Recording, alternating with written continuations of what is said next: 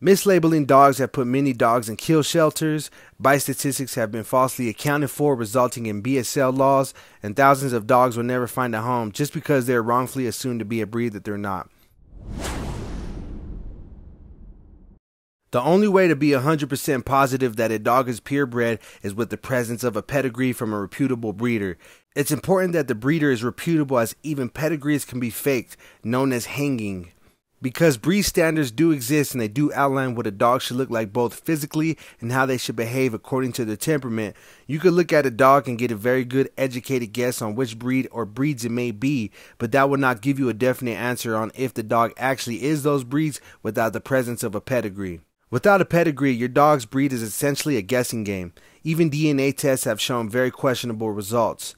Leave a comment. Do you own a real American Pit Bull Terrier? You should put down how much your dog weighs and the color of your dog. I'm curious on what you guys have out there.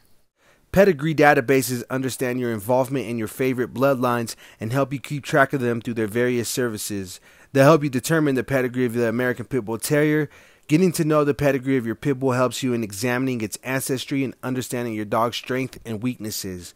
If you are also into breeding, then this information is invaluable, but even if you aren't, it definitely leaves you with a better understanding of your companion. Now, as far as the build of the American Pit Bull Terrier, you can check out this other video on the body standard of the real pit bull.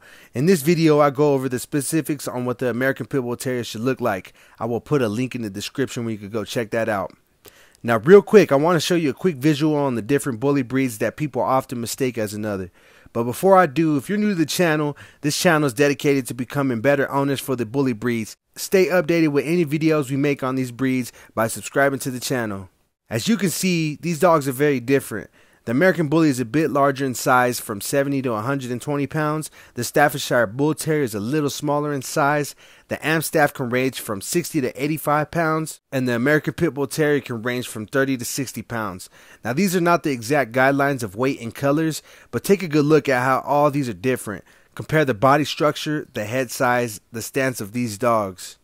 If you can't trace down the pedigree, the next best thing you could do is take a credible DNA test. I will link the best one I could find on the market with accurate results in the description. Just keep in mind, DNA results are not always accurate.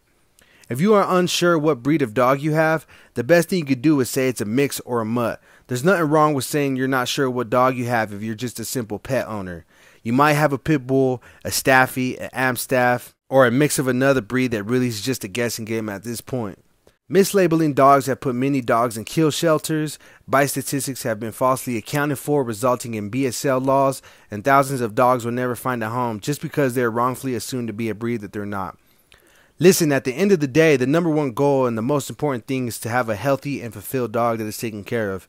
Be the best owner that you can be. If you want to learn a little more about the American Pit Bull Terrier's history, I will put a video at the end where you can go click on that right after this video. If you like this video, smash that like button, subscribe to the channel, and I will see you guys on the next one. I'm out.